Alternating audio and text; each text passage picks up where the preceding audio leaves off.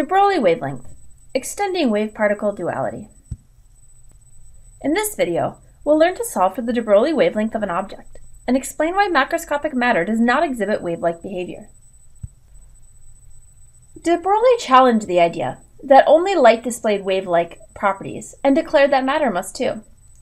Previously, people had considered light to be a wave, a thought that we now know to be only half of the story, and matter to be particles. De Broglie challenged the latter part of this, stating that matter also had wave-like properties that was inversely proportional to its momentum. From here, we get the equation of the de Broglie wavelength being equal to h over the momentum, h once again being Planck's constant. I'm going to take a moment right now also to remind you that often when doing these sorts of problems, you're going to need to know what kinetic energy is. So just a quick reminder that you'll know that kinetic energy is always equal to 1/2 mv squared before we move on to the next problems. So now what can we use this for? We can find the de Broglie wavelength for anything that we know the kinetic energy or the momentum of. So here we will find the wavelength of a very small particle, an electron. We'll then move on to solve for the wavelength of a macroscopic item as well. We'll start with our two equations that we introduced and reminded you of in the last slide. That's for the de Broglie wavelength, but we need velocity. But we have kinetic energy. And so we'll also need to know that the kinetic energy is equal to 1/2 mv squared. And we'll use this to solve for v, and then plug v into the wavelength.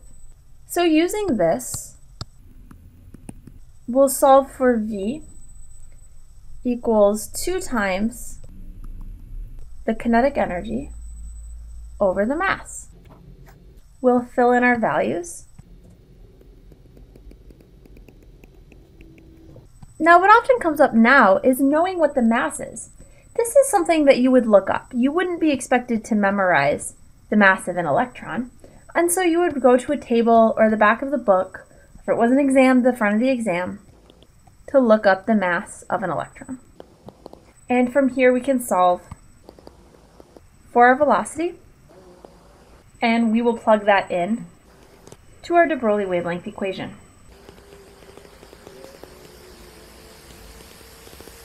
You may notice while doing this that we get mass in there twice. And you may say, can I leave this as a variable and solve in at the very end? And yes, you can. Some people like to do that. Most people prefer to type it in 2 separate times. And so that's what I'm showing you how to do here. And we get a de Broglie wavelength of 9.70 times 10 to the negative 6 meters. And we can simply fill in all of our values.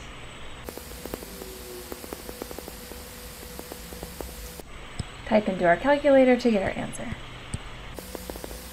Now, you may be saying, why are you calculating the de Broglie wavelength? I didn't ask for the de Broglie wavelength in this question. But by solving this, we can see something interesting. As you can see here, the wavelength of this is extremely tiny in comparison to the size of the baseball itself. Whereas in the previous problem, the wavelength of the electron was quite large in comparison to the actual size of an electron. This is why we only see wave-particle duality in very, very small particles. In the larger particles with larger masses, your wavelength is so small that in comparison to the size of the object, you can't see it at all. Hopefully now you can solve for the de Broglie wavelength of an object, whether that be from being given directly the mass and the velocity, or perhaps using the kinetic energy equation equals 1/2 mv squared to solve for the velocity. And you can explain why macroscopic matter does not exhibit wave-like behavior.